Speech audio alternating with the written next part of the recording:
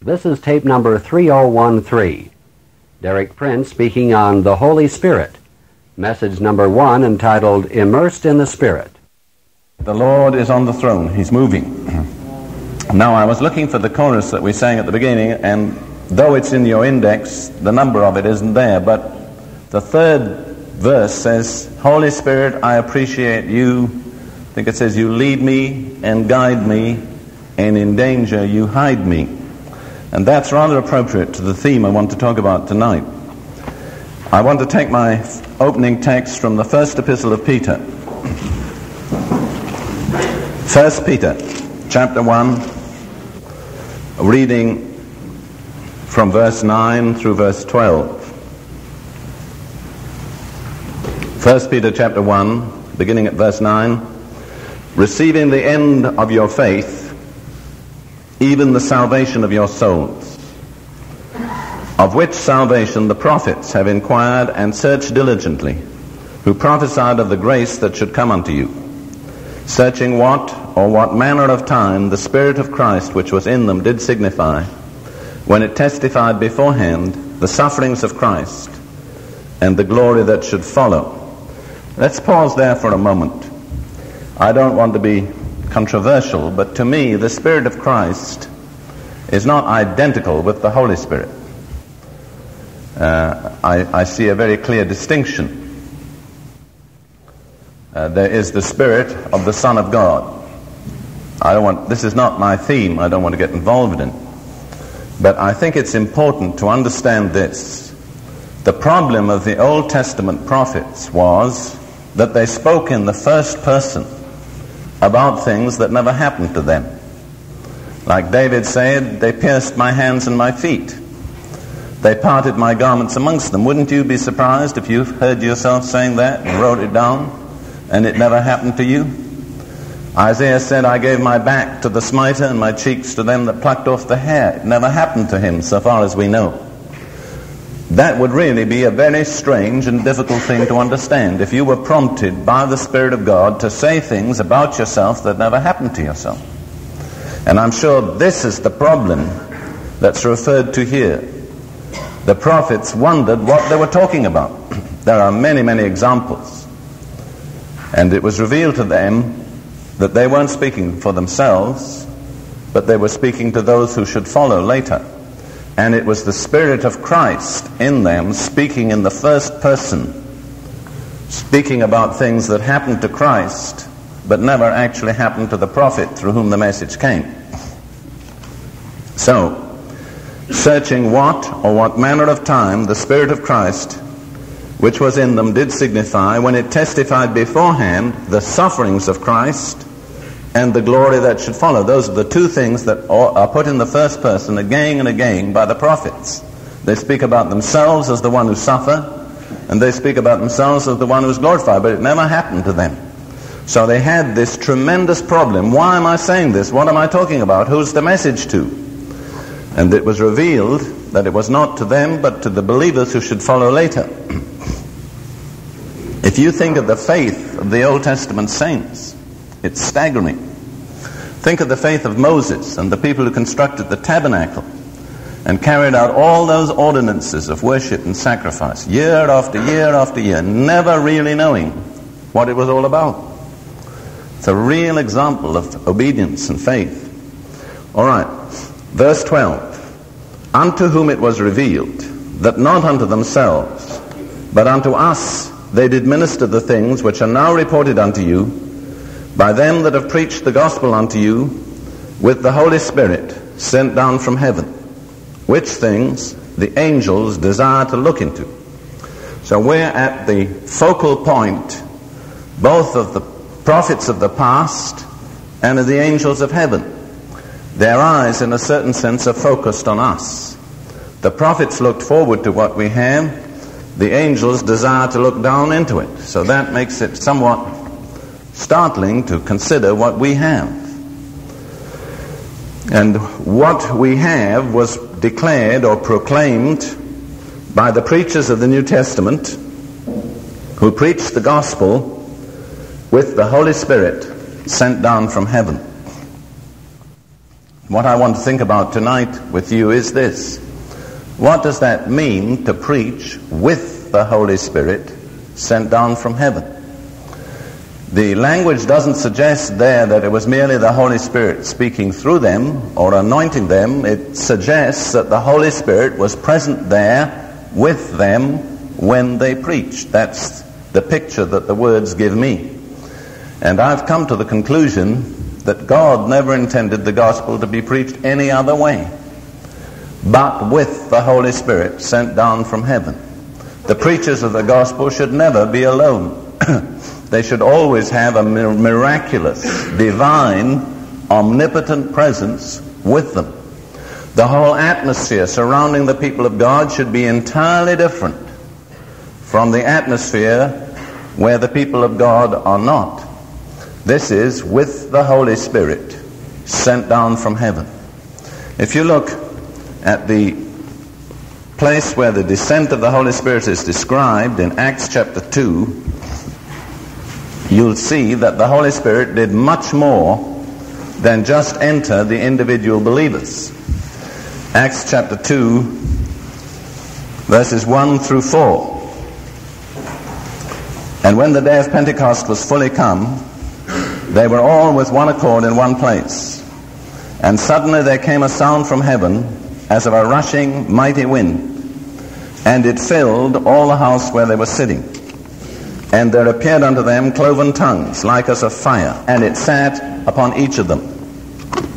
And they were all filled with the Holy Ghost, and began to speak with other tongues, as the Spirit gave them to speak. On the day of Pentecost, there were 3 successive phases to the total experience of the baptism. And we could look at them for a moment. Number 1, baptism, let's call it immersion. That's not a heresy in a Baptist church, is it? And it's really a more correct translation. First of all, they were immersed in the Holy Spirit. If they had not been immersed, it would have been wrong to call it a baptism, because a baptism is an immersing. Secondly, infilling. They were all filled individually. Each one was filled. Thirdly, the outflow. That's the complete experience, as I understand it, of the baptism of the Holy Spirit. And that, I believe, is the complete pattern. Theoretically, you can stop anywhere. You can stop at immersion. You can be surrounded, enveloped by the Holy Spirit, but never filled. Or you can stop after the second phase. You can be surrounded and enveloped and infilled, but have no outflow. But the divine complete pattern is immersion, infilling, and outflow. Somebody said impression without expression produces depression. You must have an expression, and the outflow is the initial, divinely attested, supernatural expression of the infilling. But what I want to talk about tonight is this, immersion. I don't think we've really given enough heed to that. I hear people who teach on receiving the baptism of the Holy Spirit. It's in you, all you've got to do is speak. Personally, I cannot accept that, because it wouldn't be a baptism.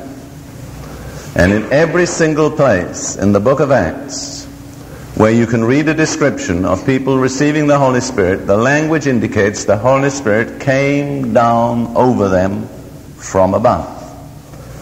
You see, there are 2 ways of being immersed. Number 1 is the swimming pool way.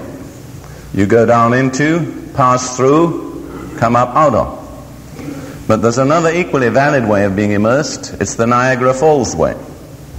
How many of you have ever seen Niagara Falls? All right. Well, I remember the last time I stood there, I said to myself, you wouldn't have to be 1 second under there, you'd be immersed. Totally. Totally enveloped in water. Well, I believe each way is part of the experience of the Christian.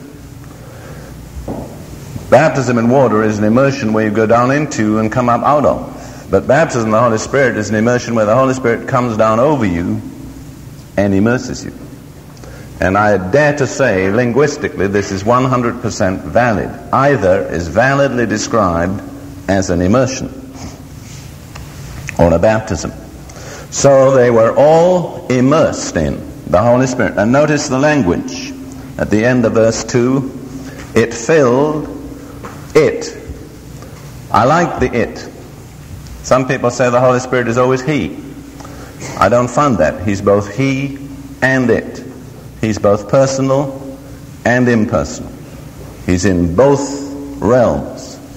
It, the presence of the Holy Spirit, filled all the house where they were sitting. So every one of them individually was immersed in the presence of the Holy Spirit, the reality of the Spirit of God in that place. It totally filled. As if it were in this building tonight, this building would be filled from the front to the back, from the ceiling to the floor, with the presence of the Holy Spirit. And bear in mind that it is perfectly scriptural and true to experience to talk about the Spirit of God filling a location. There have been times in the history of revival when the presence of God has actually filled areas. If you read Finney's autobiography, you find that in some of the places where Charles Finney preached, the power of the Holy Spirit came on and permeated an entire community, sometimes a town. And it was an actual objective fact that every person that came into that town got saved. They could not walk further on the street. The moment they come to that point, they dropped on their knees and cried to God for mercy. This is a historically attested fact. I was in Charlotte, North Carolina, about a couple of years ago, and they showed me a Presbyterian church. And they said some considerable number of years back, they said, everybody that came near that church started to tremble and shake, no matter where they came from. And people came for many, many miles to see what was going on. The area was permeated with the presence of the Holy Spirit. This is absolutely valid. And it's our inheritance. We shouldn't be living in less. I'm going to try and show you tonight from a picture from the Old Testament what this means. And this, I believe, is what's included in the phrase, with the Holy Spirit sent down from heaven. It's not just the Holy Spirit in you, but it's the Holy Spirit with you, over you, around you, in front of you, behind you.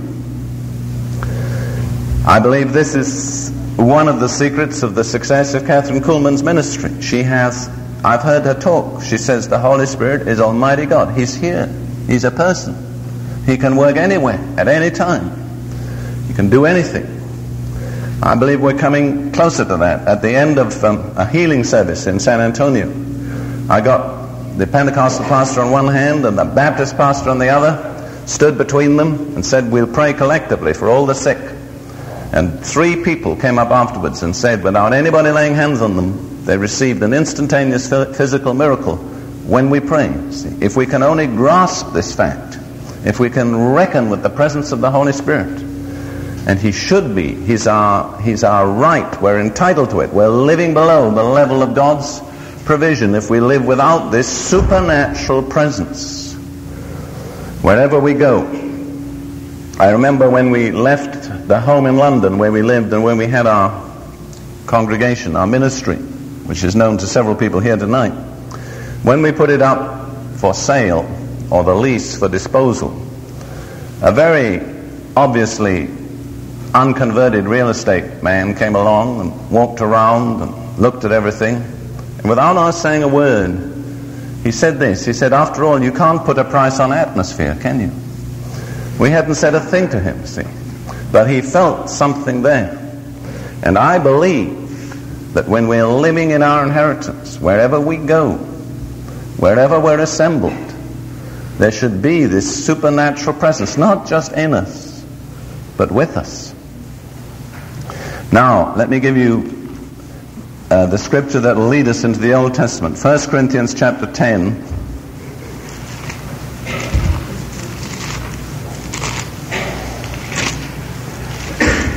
Verses 1 and 2.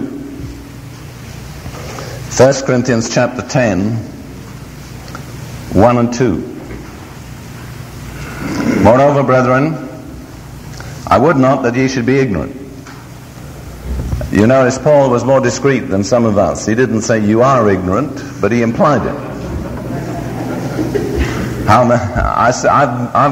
wife and I have been with the Sherrills since we saw you last. They've been trying to sort of prune us a little bit and get us a little more civilized in our expressions. And say, you can't say that. So it's going to be interesting to see what we do end up by saying, because we're working on a book with them. But we were definitely made to realize that we were too blunt in our expressions. So I'm trying to learn, you see. Now I don't say, you're ignorant. I say, I just wish you weren't ignorant.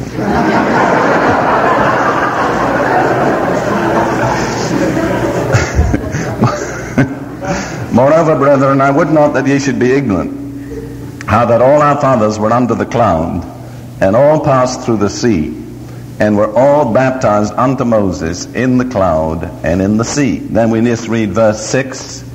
Now these things were our examples. And verse 11, now these things happened unto them for ensamples or types. It's the Greek word types. And they are written for our admonition, upon whom the ends of the world are come. So the experiences of Israel in their deliverance from Egypt are examples, types, or patterns, and they have a lesson to teach us as believers at the close of this age. Now in the deliverance of Israel out of Egypt, we can trace 3 successive phases. Number 1, faith in the blood. Number 2, baptism. And really this is to be subdivided: 1 in the cloud, 2 in the sea. This is very clear, and it says there are patterns. Well, faith in the blood of the Passover lamb obviously corresponds to faith in the blood of Jesus Christ, and we have to openly declare our faith, just as Israel had to strike the blood where it could be seen on the outside of their house. And Paul says in 1 Corinthians 5:7, Christ, our Passover, has been sacrificed for us. So the application of the Passover to Christ is endorsed by the New Testament. Now the blood started Israel on their redemptive route, but it did not get them out of Egypt. And if there had been nothing more than their faith in the blood of the Passover lamb, the armies of Egypt would have caught up with them and taken them back into bondage. And I believe this is a real lesson. Though I honor the blood of Jesus Christ and believe it to be the only basis for our redemption, yet as a way of deliverance from the dominion of this world and of Satan, it is not the total provision of God. There were 2 more experiences that got God's people out of that area of dominion of evil forces. You could say 2 baptisms, in the cloud and in the sea. But significantly enough, Paul doesn't say that. If you look in verse 2, it says they were all baptized unto Moses in the cloud and in the sea. He does not say they were all baptized in the cloud and then they were baptized in the sea. Now you may think I'm splitting hairs, but it is really significant. Paul says in effect there was one baptism in 2 elements: the cloud from above, the sea down into which they went. You see, some Baptists, not the ones here tonight, will put all their emphasis on one Lord, one faith, one baptism, meaning water baptism. But on the basis of this analogy, I would say if that's all you've got half a baptism, not one baptism. Because the complete baptism is in the cloud and in the sea. And almost every place in the New Testament where one is mentioned, the other is mentioned. The New Testament believers never separated the cloud from the sea or the sea from the cloud. It's very clear what they are types of, isn't it? The sea is a type of what? Water baptism. And the cloud, baptism in the Holy Spirit. Notice how accurate it is. The cloud they didn't go down into. It came down over them. They were immersed in the cloud coming down over them from above. To my way of thinking, this is the clearest, most complete pattern from the Old Testament of baptism in the Holy Spirit. And for the remainder of my study tonight, I want to take you through some of the statements made in the books of Moses about the cloud. I think you'll find that this is a very beautiful picture. I want you to bear in mind right from the beginning that the cloud is a type of the Holy Spirit. As we come to each passage, bear this in mind and apply it to your own relationship to the Holy Spirit. Let me also point out before we go into this that the final separation and deliverance from Egypt was not accomplished by the blood, nor even by the cloud, but by the sea. It was the sea that was the final cutoff point. The Egyptians could not follow them through the sea. And the final cutoff is water baptism. Water baptism is not just a ritual or a ceremony or a strange requirement. It's a part of the total provision of God for salvation. And I say salvation. I got this from Jamie Buckingham, and I told him I liked it and I was going to use it. And he said, that's all right, go ahead. I use slightly different language, but the basic truth is the same. Regeneration is an event or an experience. Salvation is a process. And water baptism is part of the salvation process. You cannot miss it out. It's so clear when you see the deliverance of Israel out of Egypt. It was the water that saved them from their final contact with Egypt. The other beautiful picture of water baptism is in 1 Peter chapter 3, where it speaks about the days of Noah, when the ark was a preparing, wherein few, that is 8 souls, were saved by water. The like figure whereunto even baptism that also now save us. See, the ark is always a type of Christ. So in the days of Noah, the believers entered into the ark, and in the ark they passed through the waters. And by the waters they were saved from the ungodly world. The wicked could not pass through the waters. Likewise, the Egyptians could not pass through the waters. And I say this for anybody here tonight. If you have not been baptized as a believer by immersion, your salvation is incomplete. You don't have a legal right to freedom from demons.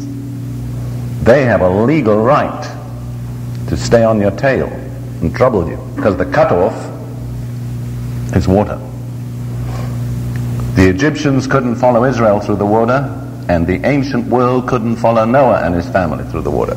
The water saves from the ungodly. And you'll usually find when you get water baptized, it is a cutoff. If you do it with a full understanding and faith, you'll lose some of your friends. Most of us have gone that way. It really is. And all the more in non-Christianized countries like India or amongst the Jewish people. The Jews object to your talking about Jesus the Messiah, but they get real upset when you get baptized as a Jew. Likewise the Indians. For the whole pagan world, the real cutoff, the real separation, the real declaration, I'm not in your camp any longer, is water baptism. And God intended it that way. I remember in 1946 studying in the Hebrew University. And as far as I know, that's in Jerusalem. As far as I know, at that time I was the only Gentile student. And I felt it. I felt really cut off. Not deliberately, they were kind enough and courteous enough.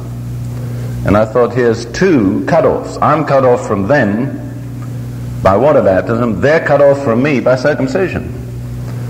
And it's It's a clash of cut-offs, and really it was a very, very strong feeling of being completely, in a certain sense, alienated. Well, now we'll go back to the Old Testament, and we'll look at some of the main pictures of the cloud. This is where you can help yourself. In other words, you can fill in the background, the details, and apply it to your own life. Exodus, the 13th chapter. Verses 21 and 22.